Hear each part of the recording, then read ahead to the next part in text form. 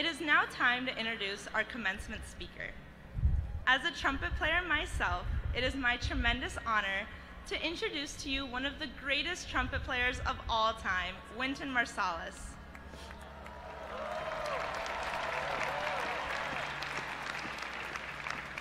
Mr. Marsalis is a world-renowned musician, band leader, composer, music historian, and all-around champion of American culture.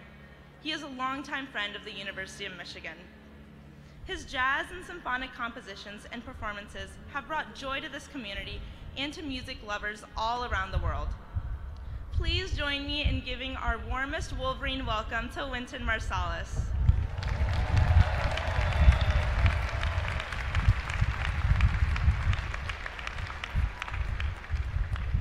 Thank you very much, Ida, for the beautiful and kind introduction. Thank you, Board of Regents and President Ono, for the pleasure and honor of addressing this year's graduates. Class of 23, you have finally made it to the finish line. Congratulations again. As you congregate here to the rightful chorus of kudos from family, friends, mentors, professors, and others, please take in the size, the grandeur, and the pomp of this, your graduation from the mighty University of Michigan.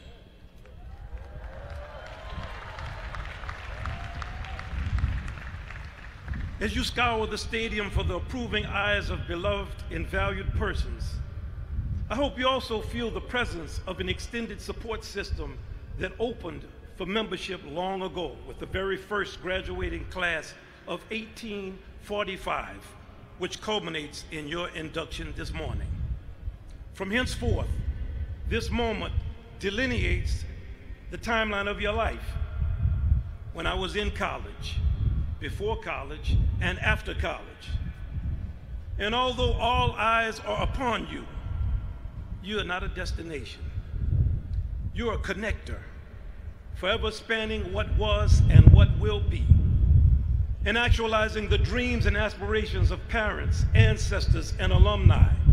You are also an inspiration to younger relatives, future graduates, and to those not yet on the path of higher education who wish to follow. You're actually a bridge, a powerful translator between the generations of your family, of this institution, and of our way of life. Now, as a musician traveling up and down this bountiful country for over 40 years, having done close to 200 gigs in the last 2 years alone, I've had the opportunity to speak with all sorts of people from every walk and stage of life. This is what our post-COVID conversations have taught me. We desperately need your participation to silence the loud and messy divisiveness that has come to define our national life.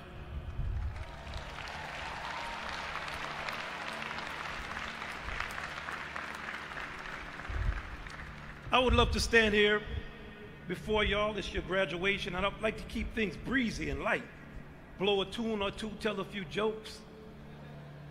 But this precarious moment demands your attention. In this time, the tearing apart of families, the battling of genders, and unrestrained vilification of the other has become a public sport. Our landscape is littered with profiteers who demonize your actual support system here surrounding you to flatter you into a consumer relationship by ascribing special value to your youth. Think about it. Youth in and of itself is not a value. It's not a quality like intelligence or humanity or soul. Don't be fooled, graduates. Because you are a bridge. You're a bridge in the unrelenting cycle of life. You need a strong constitution and a willingness to invest in your position as emissary of the past to the future and as translator of the future to the past. The deeper the divide, the more crucial the need. From the moment a bridge is constructed, everything from daily traffic to the corrosive forces of the elements to the pitiless passage of time itself conspires to degrade its integrity. A bridge needs to be flexible yet firm, and its structural and functional health requires consistent care. May you all take down your toll gates. Keep the lanes of communication open and invest in your relationship with elders and youngsters with the same intensity and interest that you show for people your own age. You're going to be responsible for bridging unforeseen transitions from one crisis to the next, from one time to the next, and from one way of being to the next. Your ecosystem requires your presence. Be present, y'all. Look around carefully on this day. Look around. Drink in the memories of each street and building, pub, club, classroom, store, and house. Every pathway holds the stories of hundreds of thousands, no, actually millions of students who have passed this way. You too will return as alumni, as parents, artists, donors, and professors to experience what the many of us who embrace you in this very moment feel. We're in the audience and you are center stage. But let me tell you something, no audience, no stage. In this time of technology as demigod, second only to money, on the cusp of ubiquitous AI technology that promises everything from writing epical masterpieces to going to the bathroom for you, some, confusing information with knowledge, are already prepared to rethink the value of education itself. If the computer works and thinks for you, why, you can really live a life of absolute leisure, goes the reasoning. Don't be fooled, graduates. Because you have the recipe, it don't mean you can cook the meal.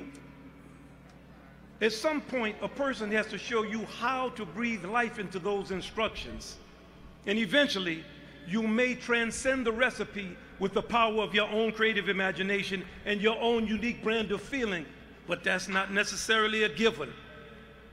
May you never lose your sense of taste to the degree that you would choose prepackaged, nutritionless, overpreserved food products to a down-home meal prepared with skill, love, and interest in your well-being. I want y'all to look around. I want you to feel the convening strength of a class of this size. Look at all of these people. Let's consider all the personal and collective resources that have been invested and expended to get you to this very moment. Think of all the dreams that you ride on. The collective dream is the most powerful force on the planet Earth. Today's commencement, down to the placement of chairs on this dais, is the result of a collective dream called the University of Michigan. Go Blue.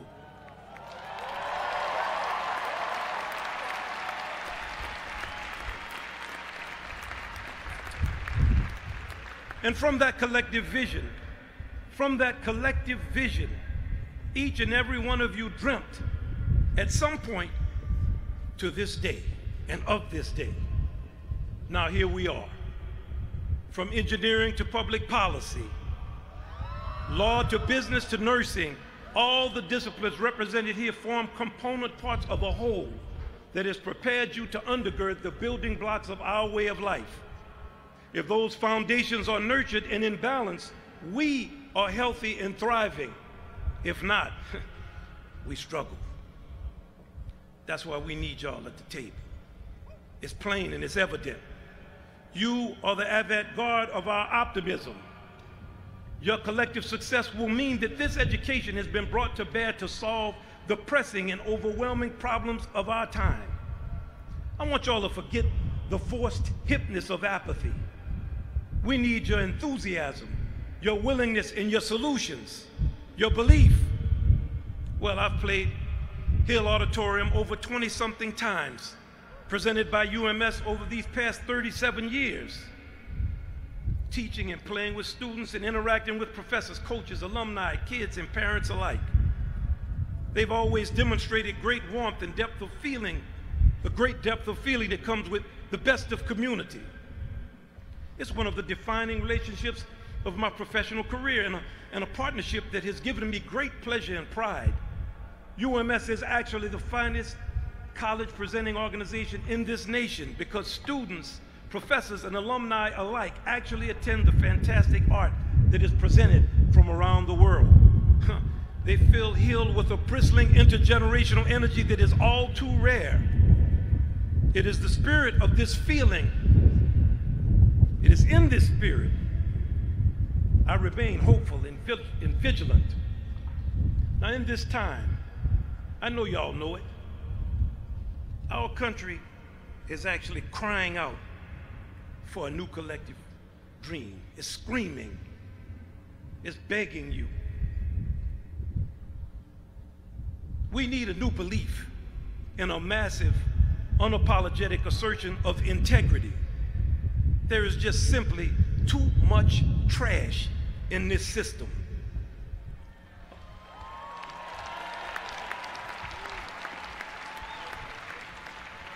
It's too much. A pornographic cultural mainstream that sells sexualized and violent products to kids under the guise of music and film. A contemptuous, corrupt leadership in all political parties and from all walks of life posing as public servants, boasting and preening while wasting billions of overprinted dollars that have been siphoned off the hide of America with increasing velocity and shameless arrogance.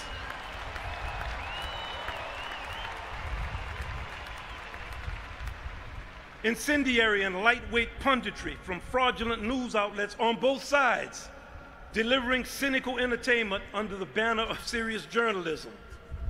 Paper-thin celebrities and narcissistic influencers peddling pixie dust as holy water is now, and finally, is just too much to bear.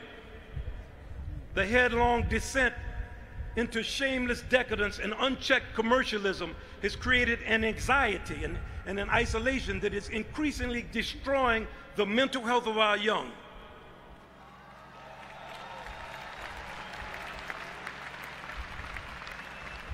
It's causing us to murder each other over minor disputes, to gun down young children in schools, to desire empty transactional lives, and ultimately to interface more eagerly and meaningfully with gadgets and devices than with people. We are numbed into accepting the unacceptable without blinking an eye. Don't be fooled, graduates, because the dimensions of understanding are not binary. There is no simple right and wrong. We need a revolution. We need a revolution in thought and feeling. We need a revolution in thought and feeling through collective participation. An entire nation cannot hold itself hostage and become an armed perimeter in fear of itself. Our planet is multidimensional, and believe me, people all over the world want to know you and to embrace you. They are not your enemy. We need indefatigable volunteers in the cause of the people, not just our people. Hey, this democracy cost a lot of people a lot. It would be a tragedy of historic proportion to squander that inheritance because our young couldn't envision an America better than the mess we've made of it for you. Because our young didn't have the will and desire to throw off the shackles of deeply rooted corruption and come together in the cause of mutual freedoms. Because they're too busy playing make-believe games, or they're lost in a make-believe world, or too distracted by wondering who likes them on an app.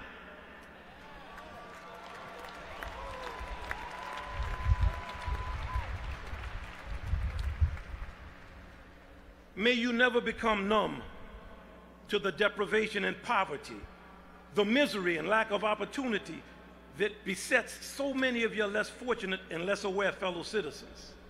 May you never lose the sense that a collective will can create unimagined change to better the lives of more and more citizens. You all are needed out here. Hello? We desperately need you and your creativity, your conscience, and your consciousness. The genius alto saxophonist Charlie Parker wrote a defining blues of the bebop style entitled "Now's the Time." If you believe in the ascendancy of humanity, please loudly declare your intentions and spend your entire lives making those dreams, whatever they may be, a reality. Class of '23, I know you can help put us on the good foot. We need your very best, and we need it right now. Thank you so much.